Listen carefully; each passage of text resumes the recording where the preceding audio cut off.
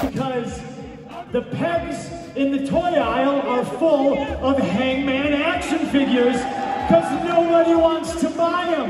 The bad blood between former AEW World Champion CM Punk and Hangman Page still exists, at least on one side of the equation. Following Punk's and FTR's loss to AEW Trios champions the House of Black on Saturday's AEW Collision, CM Punk took to the microphone after the show went off the air to deliver a promo, part of which included a dig at Hangman Adam Page, who CM Punk defeated to win his first AEW World Championship amid the development of some real-life bad blood between them. In the clip, you can see that CM Punk saw a sign that said Carolina is Hangman Country, and then had a few choice words for Hangman, referring to him as a peg warmer because his action figures sit on the pegs at the store, unlike himself, that moves merchandise, pops ratings, and sells toys. He also said it was objective for those in AEW that claim they are the heart and soul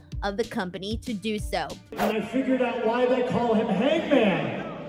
It's because the pegs in the toy aisle are full of Hangman action figures because nobody wants to buy them. Oh! You son of a bitch! He's a peg warmer, unlike me, who moves merchandise and pops ratings and sells toys.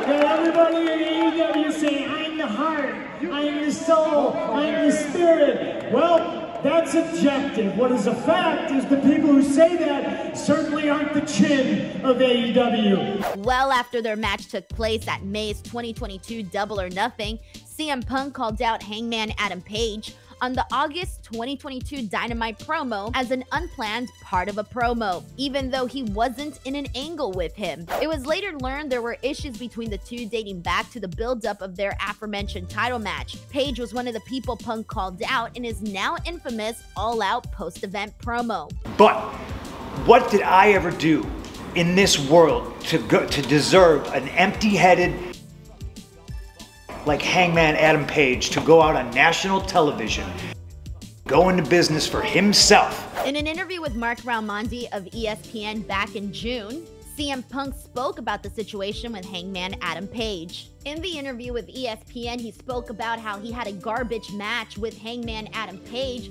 because during the match, Page chopped him in the mouth one time and chipped his tooth. Punk said that during the match he was wondering if he should return the favor and give him a receipt, saying it changes the dynamic and that it poisoned everything for him in the match. He also said, and it made it all really, really ugly, and that was what set all of this off, and here we are over a year later and ain't been done about it. Moving on, hours before they will take each other on for the AEW World title, MJF and Adam Cole will challenge Aussie Open for the Ring of Honor tag team titles as part of the AEW All In 0 Hour pre-show. The pay-per-view event is set for London's Wembley Stadium on Sunday, August 27th. On this past Wednesday's Dynamite, Cole said during a promo with MJF that he has never won the titles in his time there and suggested to him that they challenge for them ahead of their singles match against one another. After a squash win on Friday's Rampage, Aussie Open accepted the challenge after mocking both MJF and Adam Cole. The duo won the titles at July's Death Before Dishonor and will be looking for their third title defense. Former adversaries MJF and Adam Cole were paired up in the recent Blind Eliminator Tag Team Tournament to earn an AEW Tag Team title shot. After winning it, they fell short in their challenge of reigning champions FTR. Saraya is all in. Outcast member Saraya defeated Sky Blue in a tournament bout on Friday's AEW Rampage to advance to the Women's World Championship 4-way match set for All In. Saraya will challenge current Women's World Champion Hikaru Shida, Toni Storm, and the winner of this Wednesday's Britt Baker versus the Bunny match in the 4-way bout at All In. Shida defeated Anna Jay on this week's Dynamite in a tournament match to earn her spot in the 4-way, while Storm received a bye into the bout by virtue of cashing in her rematch clause against Shida as former Women's Champion. Storm lost the title to Shida on AEW Dynamite 200 last week. I also had the chance to interview Hikaru Shida, and she spoke about the upcoming match at All In. Here's what she had to say. I really hope Britt Baker going to be here there. Yeah, because like I said, this is the biggest show in our history, and me and Britt Baker was the member from the very beginning, so we are original. So you know, we are not like a friend, but yeah, but I feel something special connecting with Britt Baker, and I know how she feel like a